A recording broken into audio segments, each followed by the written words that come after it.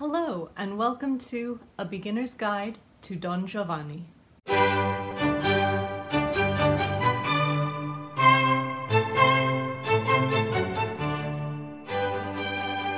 Don Giovanni is an opera sung in Italian, composed by Wolfgang Amadeus Mozart, with a libretto by his trusty librettist Lorenzo da Ponte.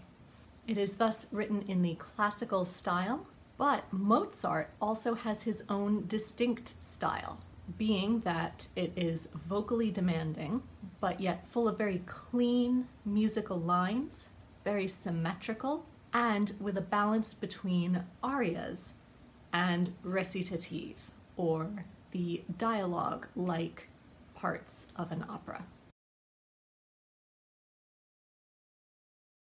At the beginning of the opera, we meet Don Giovanni's servant, Leporello, who is sick of working for Don Giovanni. He is sick of doing all the grudge work, working late hours, not getting good meals, and he has resolved to leave him. However, we meet Don Giovanni a few moments later, fleeing from yet another of his trysts. Donna Anna is fighting him off for a variety of possible reasons, and it depends on each singer what exactly those are going to be. But he persists in trying to pursue her and also escape. In so doing, he causes such a ruckus that he awakens and then kills Donna Anna's father. Throughout the rest of the opera, Don Giovanni is fleeing Donna Anna and her fiancé, Don Ottavio, his spurned ex-girlfriend, Donna Elvira, and even at times Leporello, all while trying to seduce more women, including the young Zerlina at her own wedding. He cannot escape the consequences of his actions, however, and those consequences arrive in a spectacular Gothic showdown of a finale. This opera is a retelling of the Don Juan story, who is, of course, the ultimate Spanish seducer. Each version of the story sticks to that much truth, but the rest of the plot, and indeed the ending, can vary a little. This version may possibly be my favorite. Based on my summary, of course, and my summary of Don Giovanni's character, it may sound completely despicable by modern standards, but it can also be quite funny, very eerie, and mind-blowingly relevant. Let me persuade you why. The first major musical moment to look out for is the overture itself. I have linked a clip down below of an orchestra playing through the overture, and it begins with very striking, very scary minor chords, and these foreshadow the opening of the final scene. We then hear some scales in the woodwinds, some minor scales going up and down, which you also hear in the finale. And it's as though we're starting at the end of the opera. But then the overture takes a turn and it starts getting brighter and happier. So it's as though we're rewinding. They've shown you a glimpse of what the end is going to be, and now we're rewinding so you can get filled in on the beginning of the story. However, those same upbeat musical patterns are repeated later with a slight minor twist to them, signifying that it's not all fun and games at the beginning either. There are some dark moments ahead. Perhaps my favorite piece of trivia about the overture is that Mozart wrote it the night before Don Giovanni premiered, which is pretty darn impressive. And yes, for all you fellow procrastinators out there, you can use that as justification for doing things at the last minute. Honestly, you could analyze every single aria, every single duet, every single moment in this opera, and I'm sure people have. But we don't have nearly that much time in this video, so I have had to narrow it down to a couple of my favorites. The next major moment in Act 1, for me, is Donna Elvira's opening aria, A chi mi dice mai, or Oh, who will tell me. I have linked a track of this down below as well, along with the lyrics. and the track is sung by the incomparable Joyce DiDonato. Donna Elvira thought she had married Don Giovanni, but then he abandoned her very quickly, and she has been searching for him ever since. And the opening chords of this aria give you so much to work with. First, you have quick staccato chords and quick little runs, then into longer chords that are octave jumps. And all of that, to me, speaks to Donna Elvira's emotional world, which is a combination of things, honestly. It's anger, it's confusion, it's despair, it's love, it's anger at herself. It's just a storm of feelings. And the music brings that to life so beautifully. Plus, there's the opening syllable of the aria. It doesn't just start off with chi mi dice mai, who can tell me? It starts with ah, chi mi dice mai. That ah gives so much room for emotion. She is spitting out every single word. And in that first line, ah, chi mi dice mai, quel barbaro dove. There's so many wonderful consonants to chew on and to really spit out her words. You can have such fun acting this piece. And the final thing to point out is that Don Giovanni has hidden himself around a corner to observe her. And so he can't see her. He doesn't realize that this is Donna Elvira. But he keeps interjecting little things. Oh, poor thing, poor baby. And all of his little interjections give you insight quite quickly, in case it wasn't clear already, as to how he truly treats women. So the ultimate question I would pose to you with this aria is, how does Donna Elvira feel? Is she angry? Is she sad? Is she still in love with him? Is it all of the above? You be the ultimate judge. Later on in that same scene, it is revealed to Don Giovanni and Donna Elvira that they have met again. She is thrilled and also very angry at him, and he is desperate to escape, which he does by putting the onus on Leporello and saying, explain to her what I am like and why this will never work. Which Leporello does in the next aria, Madamina, il catálago è questo, or Madam, the list is thusly. I have included a video down below featuring Luca Pizzaroni as Leporello and Barbara Frittoli as Donna Elvira, though Donna Elvira doesn't get to sing anything in this aria, but the aria is delivered to her, so she gets to react to everything that Leporello has to tell her. I have also included the lyrics down below, as almost all of the clips that I've found have subtitles in French, which if you speak French is fantastic, but in case you don't, I have included some English translations as well. And essentially the list that Leporello is telling Donna Elvira about is quite literally Don Giovanni's little black book. It is the list that Leporello has kept of all of the women that Don Giovanni has ever seduced.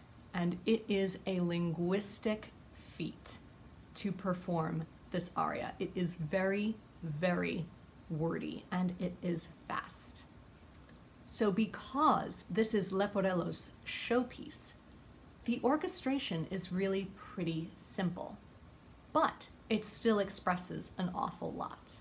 For example, it begins with just rhythmic, fast eighth notes on a variety of chords, which both lets Leporello's torrent of words shine, but it also gives a sense of urgency, of something racing, be that racing emotions or racing words. He then goes on to describe exactly who Don Giovanni has seduced over the years. And in fact, you can do math and figure out exactly how many women Don Giovanni has slept with, because Leporello gives you numbers of how many women he has had in each country they have visited. I'll pause for a moment in case you want to go watch the video and do that math for yourself. Are you ready for the answer? The final total of Leporello's count is 2,065 women. After that, Leporello describes why Don Giovanni likes various kinds of women. Now, Don Giovanni is very egalitarian. He will like anything in a skirt, but he likes them all for different reasons. In that section, there are wonderful opportunities for word painting. So the notes and the dynamics, what the music is doing, really helps to illustrate the word itself. The best example of this is when Leporello describes why Don Giovanni likes tall women. Tall women to him, he says, are majestic. And so on the word maestosa, maestosa is repeated a couple of times on gradually higher and higher notes, but on long notes. And it ends on a 7-beat high B. So that really gives you the sense of something very large, something growing, and also something very grand. However, the next sentence is that Don Giovanni also likes small women for I forget what reason, but in order to switch to talking about smaller women, he takes the word piccina, and it's repeated on many, many, many descending 16th notes. So the word itself feels smaller and smaller and smaller, and the music is going lower and lower and lower. It's really incredible composition, and it's such fun to watch. And as a singer, you can have so much fun with this aria because of it. The next aria may be the most well-known, certainly from Don Giovanni, if not from all opera, which is La ci darem la mano, or There you will give me your hand. I have attached a video down below of Mojca Erdmann and Marius Gwichen as Don Giovanni and Zerlina, respectively. This is, on the surface, a very simple duet. Musically, it is fairly simple. Certainly melodically, it is very simple. And the text is fairly simple and fairly straightforward. Don Giovanni has met the young country girl Zerlina at her wedding and is convincing her to go with him to his castle, and he will marry her there instead of her new fiancé, husband, whatever stage of the relationship she and Mazzetto are. It's never entirely clear whether they've just gotten married or they are going to be married. And yet, even though melodically it is very simple, it is utterly perfect. Each phrase, it feels very conversational. Don Giovanni has a phrase, Zerlina has a phrase. They go back and forth trading phrases. And those phrases fit perfectly into one another, melodically speaking. But they are still utterly distinct. There's also a lot of opportunity to not only take it at an andante tempo, so a relatively laid back tempo, but also great opportunities to be very legato, especially for Don Giovanni. The more you lengthen out and smooth out your phrases, the more seductive a sound quality you get, and the more sense you get that he is smooth talking Zerlina. In a similar way, when Zerlina repeats non son più forte, when she starts to weaken a little bit, there are lots of accidentals in that repeated phrase, which really makes her feel very wobbly, harmonically speaking. So we really feel her uncertainty. So therefore, just like the other arias I've mentioned, because the melody and the words are already so evocative, it allows for a lot of really wonderful acting to happen. The next moment to be on the lookout for is another of the big moments in the opera, which is Finch dal vino, which is Don Giovanni's big moment. This is sometimes also known as the champagne aria. This comes from a tradition that developed in the opera world for Don Giovanni to swig a glass of champagne quite quickly before it begins, and then leap into this galloping tongue twister of an aria, and then throw away the glass at the end of it. And when I say it is a galloping tongue twister, I mean it.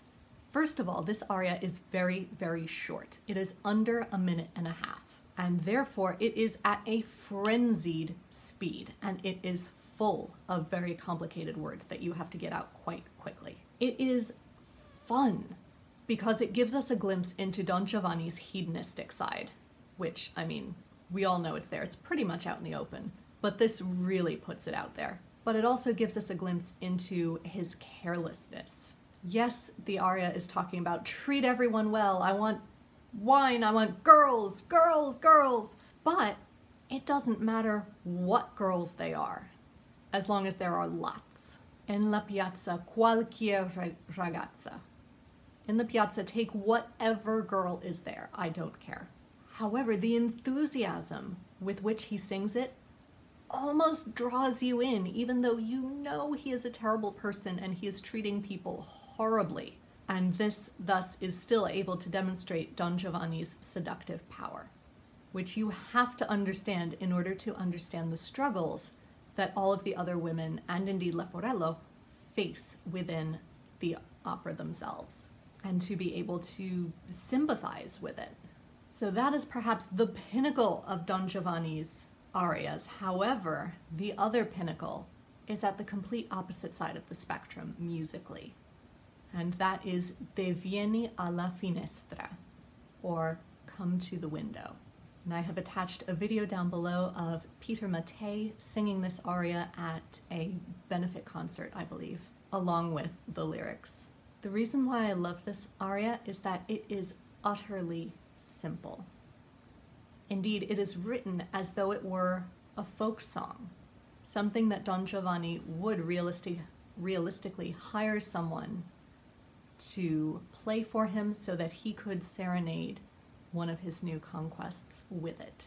And so thus, on stage, you just have Don Giovanni, and in the orchestra you have one mandolin player. Here again, the legato is key to making this seductive.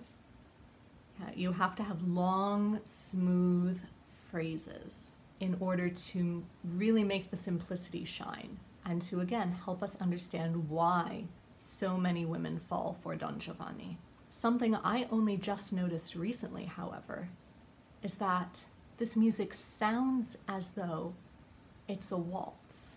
You could sit there and count 1, 2, 3, 1, 2, 3, 1, 2, 3, 1, 2, 3. But in fact, when you look at the score, it's written in 4/4 time. Now there's a name for that, when something in 4/4 time sounds like 3/4. And I tried to look it up and I could not find it. If you know what that name is, please let me know in the comments down below, because it will drive me crazy. But to me, that musical technique is yet another symbol of Don Giovanni's deceptiveness. It sounds as though it's one thing, but it's actually something else. Now, I tried very hard not to include this because I try very hard not to include spoilers in any of these videos. However, the keystone to Don Giovanni is its ending. It is so perfect and so mind-blowing that I could not resist talking about it. So I will put a card up on the screen that says spoiler when I begin to talk about it, and I will remove it at the end when I finish talking about it. So if you want to go ahead and watch this for yourself with no idea what the ending is, then you can pause the video now and skip ahead to the end when I give you production recommendations and my ultimate summary. If you'd like to stick around for my thoughts about the finale though, here they are. I have attached a video down below of Marius Kvicin and Luca Pizzaroni as Don Giovanni and Leporello in the Metz production from 2011, and I'm terribly sorry, but I don't remember who sang the role of the commendatore. I have also attached a document with lyrics down below. So this moment opens with those same terrifying minor chords that we heard at the beginning of the overture. This is what they were foreshadowing. They are the presages of Don Giovanni's doom, because there, in the doorway, the statue of Donna Anna's father, the commendatore, which was on top of his grave, is on Don Giovanni's doorstep. It has come to life. It has accepted his offer of coming to dinner, and it is here for him. And here again, compositionally, it is brilliant, because the commendatore, though sung by a human being, is a statue. And so everything that he sings is very straight, even, slow rhythms. There are no eighth notes, there are no dotted rhythms, it's just quarter notes, whole notes, half notes. Everything very slow and precise and easy to count, which speaks to the fact that he's made of stone. He's not going to have a skippy melody. He and Don Giovanni then have a negotiation as Leporello cowers in terror of what is about to happen, and the commendatore offers him an ultimatum. This is his last chance to change his ways. And Don Giovanni, being ever the cynic, declines. Or rather, he decides to test his fate and say, yes, I'll come to dinner with you, commendatore.